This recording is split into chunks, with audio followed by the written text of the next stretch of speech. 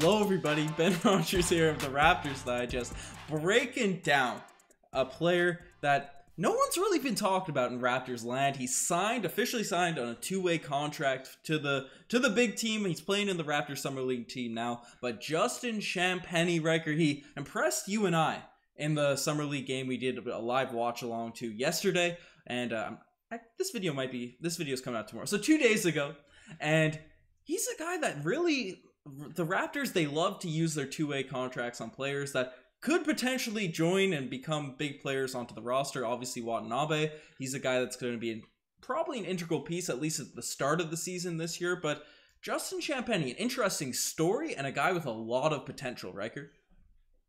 Yes, and this is going to get posted tomorrow, probably? Yes. Tomorrow being today that you're listening to it. So that means when you're listening to this, the next Summer League game is going to be tomorrow from when you're listening. Tune into our live watch along, which we're going to be doing absolutely for the full game. So that'll be super exciting. Those are always a hit. But Justin Champagnie, Pittsburgh Panther, played in college, wasn't a phenomenal three-point shooter, but for a guy that was 6'6", 7-foot wingspan, very comparable to Ishmael Wainwright, gobbled up 11 boards per game, was it, Ben?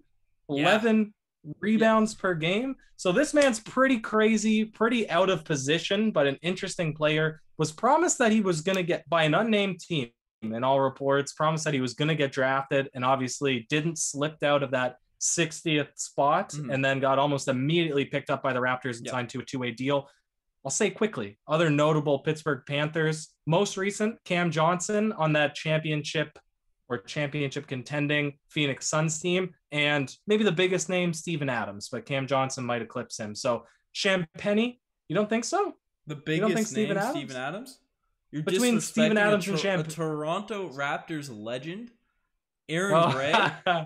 You're gonna disrespect our guy Aaron Gray. The casuals and the newbies to our podcast, they haven't been watching the Raptors for that long to know who Aaron Gray is.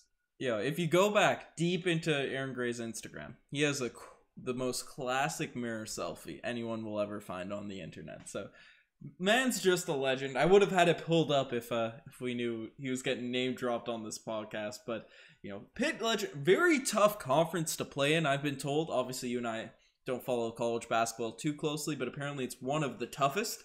And he was able to put up remarkable numbers, as you mentioned, Ryker. And, his most recent season, 18 points per game, steal, a block, 1.3 blocks, a little bit more than a block each way, 11 rebounds for a 6'6" player. I guess he was playing power forward.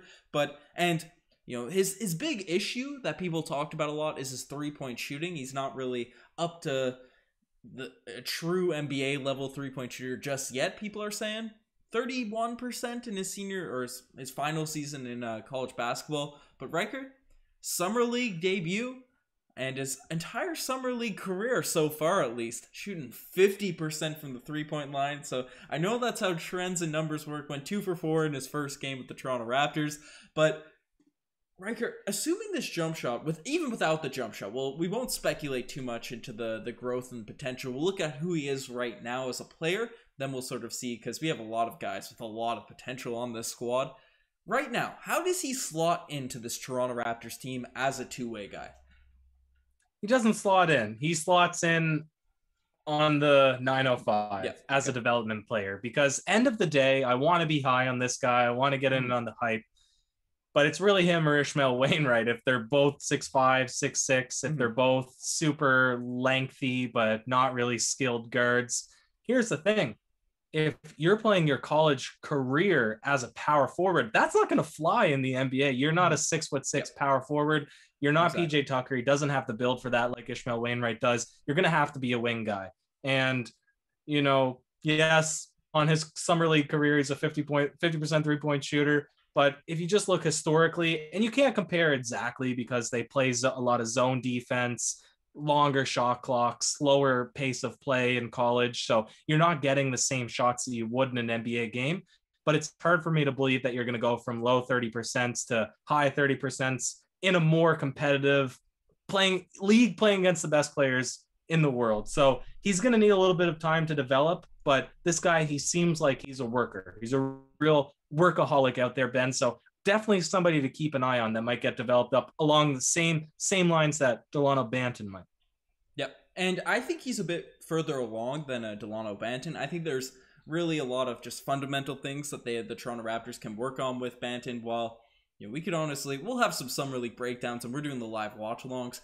Physically, there are things Banton's doing out there on the court that you just sort of salivate at as Toronto Raptors fans. So that's an exciting thing with Banton. But again, he's probably 1-2 years away from being a true NBA guard, which is really going to be the position that sets himself apart. Because defensively, a few blocks per game, some steals, and getting to the rim in 2 steps, that is and having handles at his height, Ben.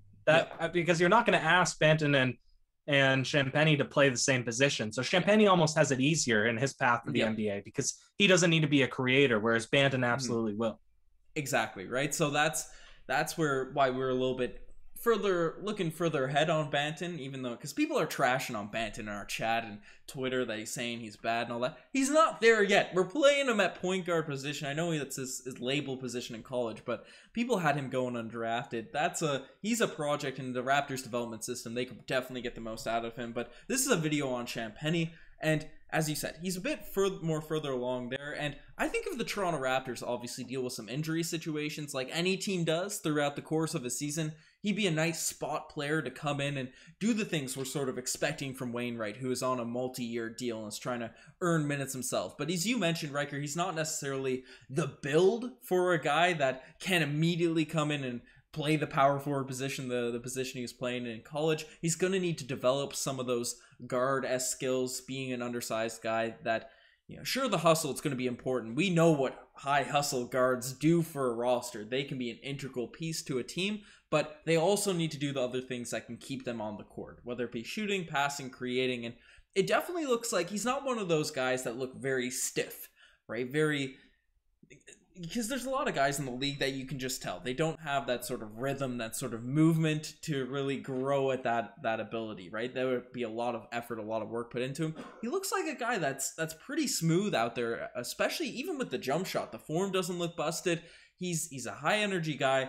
I think in a Toronto Raptors system, those skills might be able to come quicker for a guy like Champagnie. And Ryker, one thing I also want to bring up too, you're bringing him in. Maybe it's an investment. We're seeing what brothers have been doing across the NBA. The Ball brothers, Jello Ball.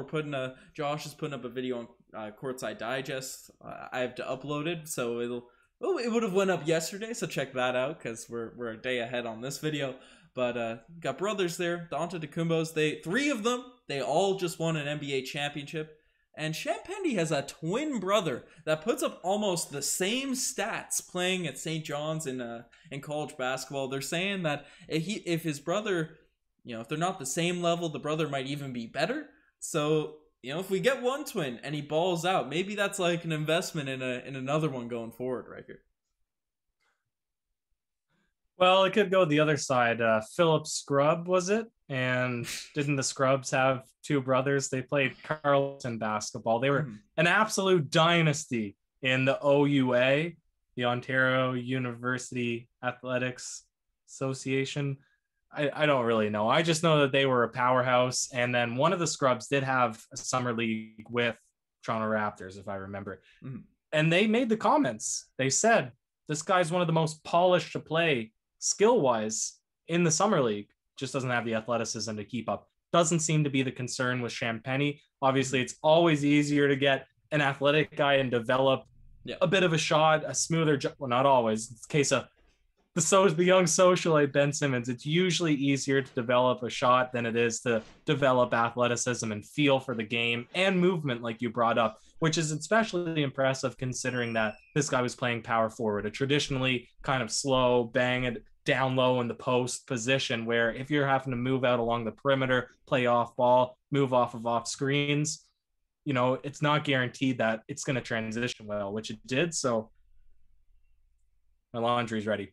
So I'm pretty excited for this guy. I don't suspect that he's going to be able to crack the roster in this first season, but expect to see him develop alongside Delano Banton. And hey, Ben, he's from New York City, Brooklyn native, Cole Anthony. There's a ton of basketball. I don't have anybody else off the cuff that was born in New York, but they're known for street ball. They're known for movement.